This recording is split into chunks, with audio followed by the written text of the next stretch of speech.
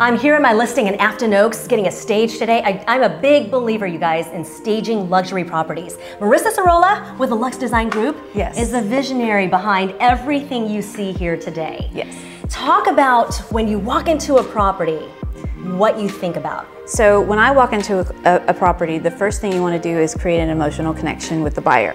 So within 3 seconds, if they don't see something that they fall in love with, they're going to start looking for things that they don't like.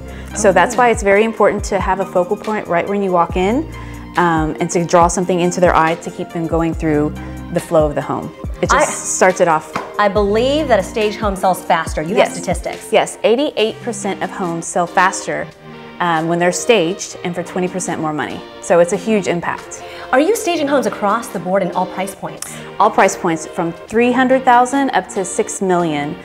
We stage in the area, outside of the area, in the woodlands. We mainly focus in the Galleria and Memorial areas, but we can go as far out to Galveston.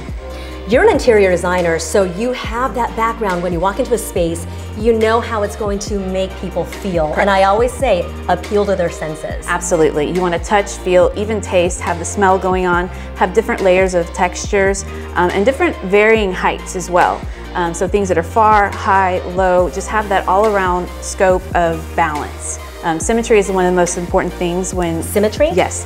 Symmetry creates balance, calmness, and it creates a sense of peace. And if you have symmetry within the home, everything else starts to make sense. Tell me what that looks like in this space. So for here, what we did was we wanted to create a linear line right when you walk in. The first thing you see is the mantle right off the bat. Yeah. So having something kind of long and angular this way really accents the windows.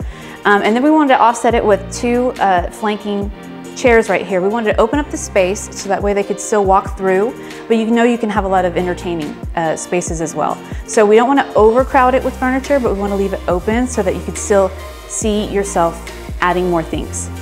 Yeah. I always say that it's really hard to have vision sometimes when you step into an open box, open space. Staging is always a good idea, but sometimes the price point of the home doesn't make sense. Tell me when it doesn't. To do staging? Well, when it's priced to sell, you really don't need staging. But most times people walk in and they can't visualize their furniture or how they see themselves in the home. If there's two homes or two rooms that are identical and there's not a chandelier in one of them, they're not going to know which one's the living room and which one's not. So really staging it and kind of laying out the area for the potential home buyer is going to be a huge benefit, and it really reduces the negatives that they're going to say when they walk in the home. I love it. You're staging this listing of mine here in Afton Oaks. We are ready to sell. Go team go. Yes, we got it. Thanks, Marissa. Thank you.